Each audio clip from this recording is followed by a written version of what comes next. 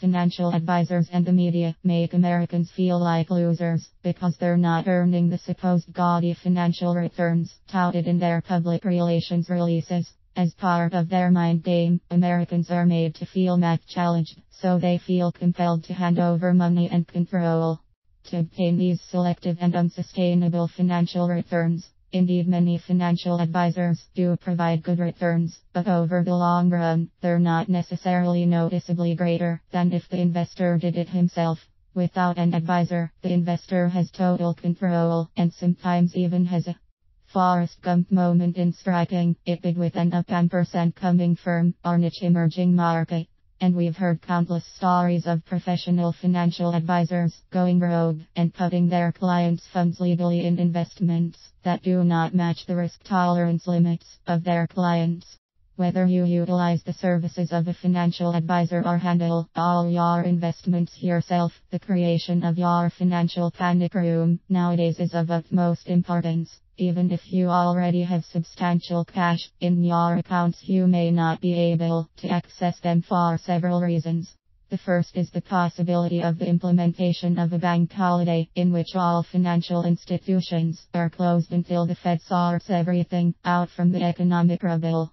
Second, even after the banks open, do you really want to be seen at a bank or ATM with many others withdrawing monies? This chaotic environment is the perfect hunting grounds for criminals and the desperate, making you a juicy target.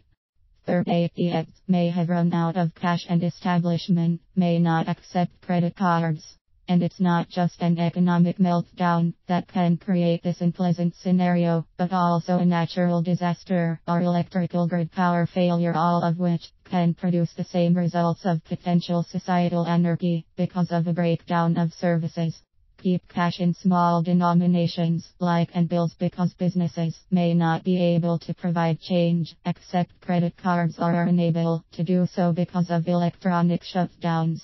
This cash stash, the amount contingent on the number of people in your household, should last 1 month for survival necessities like food, medicine, and gas. And whatever the amount you calculate, tack on 20% as contingency for unexpected costs, illegal surge prices by stores. You'd rather pay the extra couple of dollars on a necessity rather than look around farther from your home, which increases the exposure and risk of getting robbed.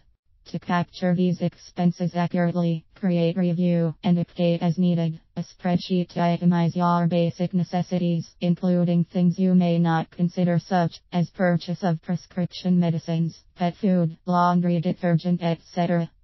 From an internal security perspective, the cash should be divvied up and hidden in several places, and preferably in a metal container in case of water damage or fire, minimizing the risk that the cash will be rendered useless. The reason is that if there's a home invasion, they would never think that there are multiple boxes of cash